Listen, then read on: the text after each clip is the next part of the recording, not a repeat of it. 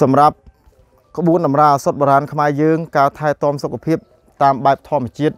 ការថែទាំសុខភាពតាមការប្រើប្រាស់ឱសថបុរាណគឺជាការព្យាបាលនិងការពារទុកមុនយ៉ាងល្អអស្ចារ្យអញ្ចឹងបងប្អូនត្រូវចាំថ្នាំស្ងោរថ្នាំប្រភេទត្រាំស្រាថ្នាំដុសថ្នាំសូនជាគ្រាប់ថ្នាំត្រាំដាក់ដេកត្រាំតែម្ដង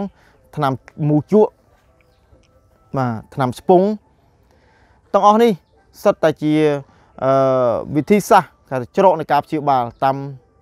របៀបផ្សេងគ្នាក៏ប៉ុន្តែនៅក្នុងរូបមន្តបែបប្រពៃណីបែបបរមបុរាណក្បួនតម្រាឱសថបុរាណក្បួនវិជ្ជសាស្ត្របុរាណនេះគឺពិតជាប្រកែកណាស់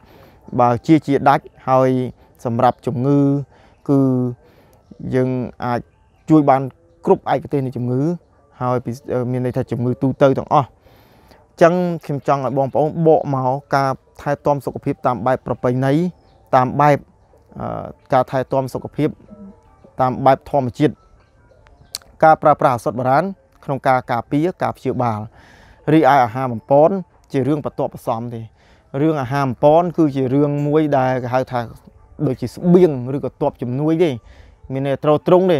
តែដែលតែទ័ពស្រួចទ័ពសម្រាប់ប្រយុទ្ធហ្មងគឺឱសថបុរាណបាទតែក្បួនឱសថបុរាណឬក៏ឱសថបុរាណយើងឃើញថាចាប់ផ្ដើម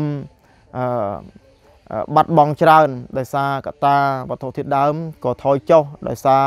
ការកាប់បំផ្លាញព្រៃឈើដោយសារការដែលมันបានមើលថែដាំពូជថ្នាំយកមកទុកវាសិតតែជារឿងថ្មីប្រហែលមួយដ៏ធំតែយ៉ាងណាយើងព្យាយាមលើកកម្ពស់ហើយយើងព្យាយាមគោះកក្រើកឡើងវិញនៅក្បួនតម្រាឱសថបុរាណខ្មែរយើងហើយថ្ងៃនេះខ្ញុំជូនជាកាដូសម្រាប់រោគឈឺសន្លាក់អញ្ចឹងសម្រាប់កាយរោគឈឺសន្លាក់គឺយើងប្រើក្តោថ្នោតឈ្មោលបាក់ដោកក្តាំងបាយបាតផ្តិលឆ្កែស្រែងវល្លិដគុណកម្មាពេជ្រក្រហមបប្រក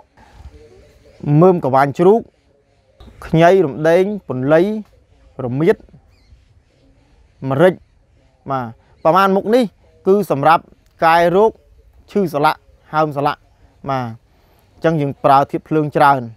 បាទអញ្ចឹងធាតុទឹកធាតុដីធាតុភ្លើងធាតុខ្យល់ធាតុឈើអញ្ចឹងសម្រាប់សន្លាក់នេះគឺយើងប្រើធាតុភ្លើងធាតុទឹកធាតុ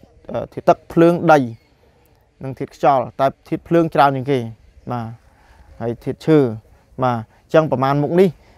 ជាចំណងដៃដែលលោកអ្នកអាចធ្វើបាន